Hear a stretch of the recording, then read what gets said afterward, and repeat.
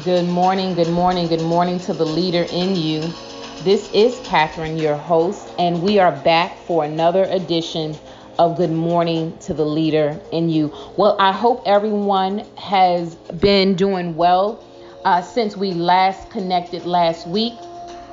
Listen, we are a couple of days away from July 1st. We are inching into the third quarter of the year. Can you believe it? That's right, the third quarter of the year. And after this quarter, it's the fourth quarter, and this year is done. This is why I'm always intentional about timing and scheduling and making sure you give every day an assignment, because you'll look up and before you know it, the year is going to be done. And so this show is Good Morning to the Leader in You. So we always go hard. We drive hard.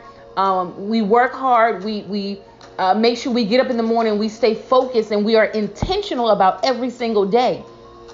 Because a lot of times if we're not intentional about what our goals are, our goals will get away from us. And we're going to be looking at December before we know it. So today, what are we talking about today? We're talking about you are not your past.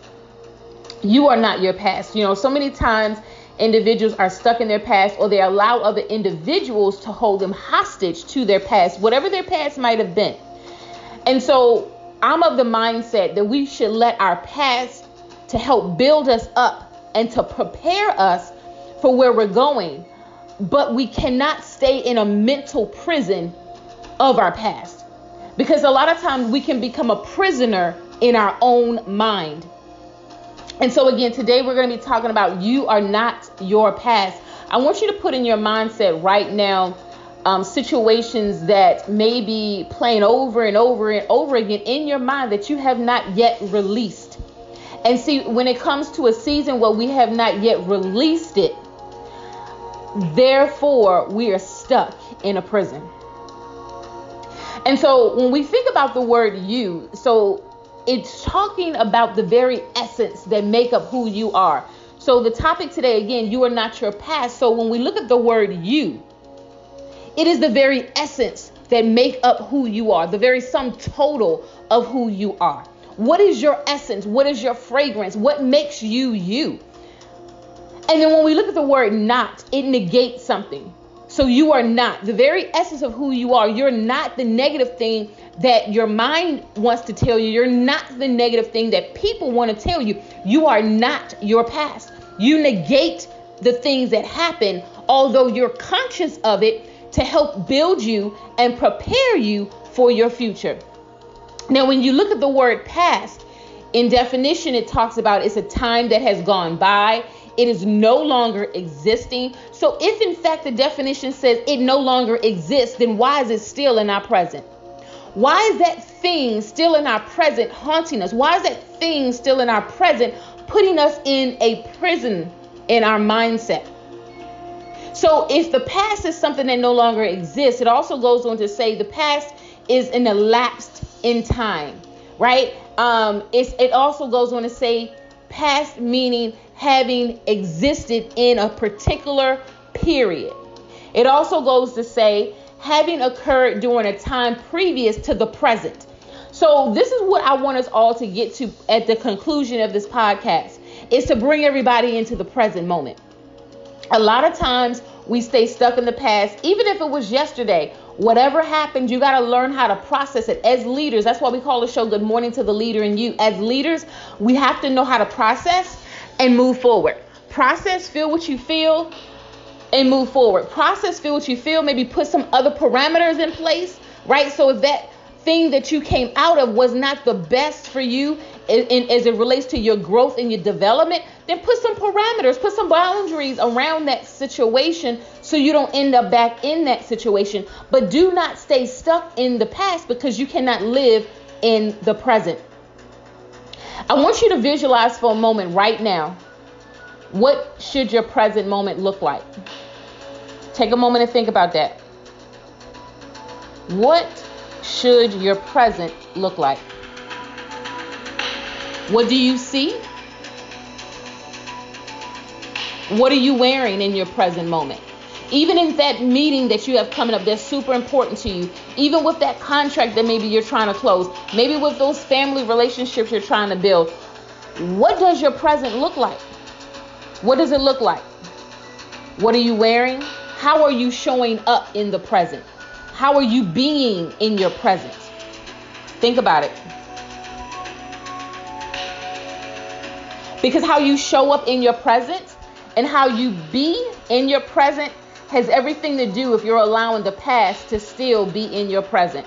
Because the way you maneuver, the way you talk, the way you conduct yourself, it all shows if you're still acting out of a reflection of your past.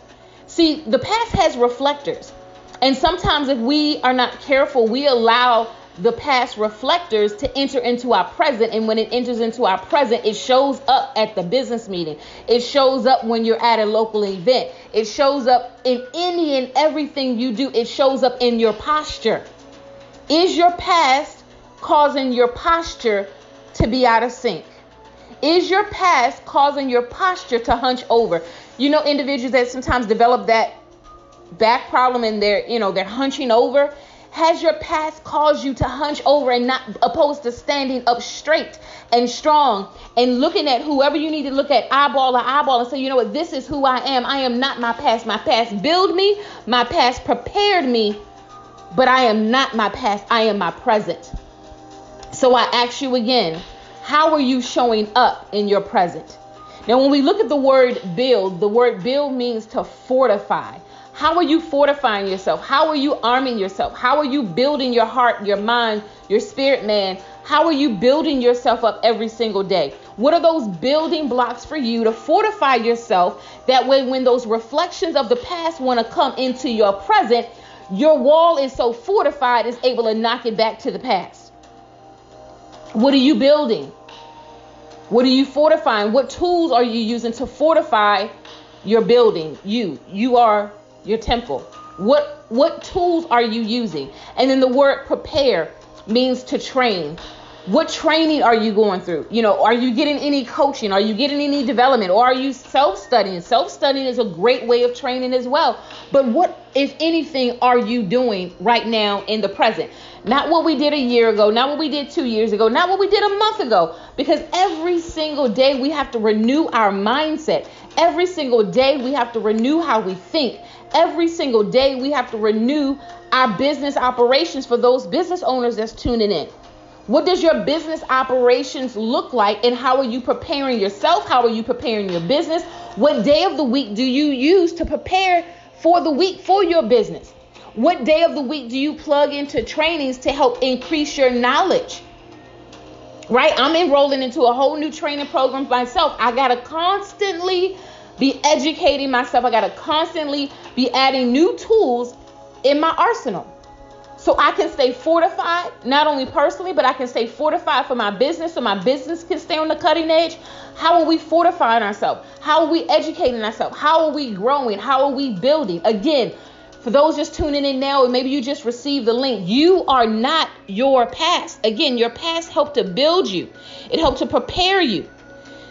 Do not stay in that mental prison, because when you're in a mental prison, that means you're looking at that trailer of that time period in your life over and over again. How many of us will watch a trailer a couple of times before we decide to watch the full movie? And sometimes that's what we're doing. We have trailers compartmentalized in our mind of different time periods of our past, and we're playing these clips over and over and over again. And it is now so embedded to who we are that it has oozed into our present. It has filtrated the wall, because the wall wasn't fortified. Your wall wasn't fortified. Your boundaries wasn't fortified. Maybe it's individuals around you that's not healthy for you. Maybe they're toxic. They're getting through your fortified wall. You need to build your wall up again. Build your wall up again. Fortify your mind, fortify your heart, build up your spirit, man, and then train. Get your mind in training mode. Pick up a book that's in your industry that can help propel your business to the next level. You are not your past. You're conscious of your past. You are aware of what happened, obviously, but don't allow it to hold you in a mental prison. Again, you, the very essence of who you are, not negating any negative thing that's trying to come into your present. Your past is just that. It is from a previous time period, a specific period in time that your path crossed that situation that did cause harm to you, because we're not going to play like it didn't cause harm if it in fact did. But look at what happened in that situation that brought the harm, and now look at how it has built you. Look at how it can propel you forward. Look at how you can move forward. Again, we are a couple of days away from July 1st. How are we going to go into the third quarter? I want us to think about that. How are we going to go into the third quarter? Take a moment and think about it.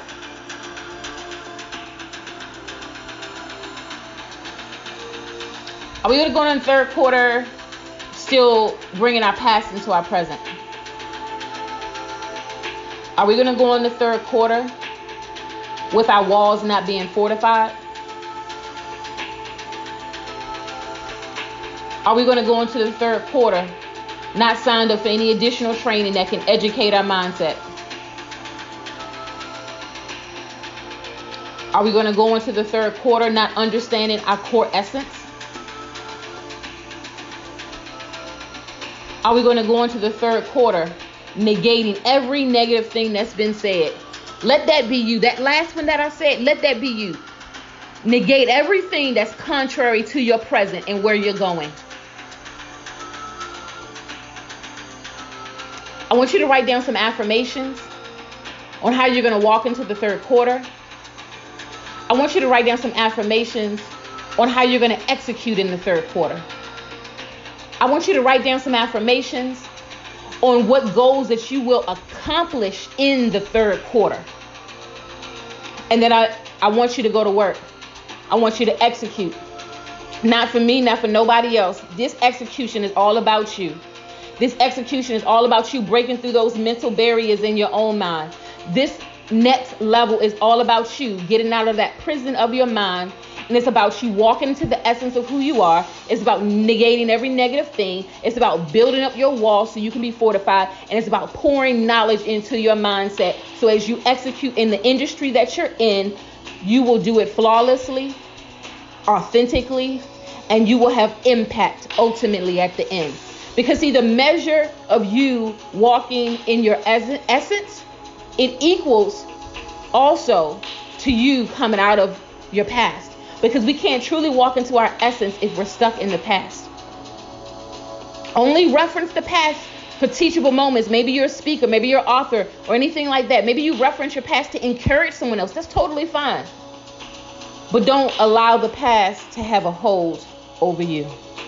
When you allow the past to have a hold over you, you actually negate, you go against, you oppose your core essence. And with that being said, we're going to get ready to wind down this episode on today. But I just want you to think and I want you to reflect as this music play. Reflect on your core essence. Reflect on you walking out of your past. Again, if anyone needs my assistance around strategic planning, send me an email, ct@katherinetrotter.com. I'm going to see everybody at the top and see everyone next week for the next podcast. Good morning to the leader in you.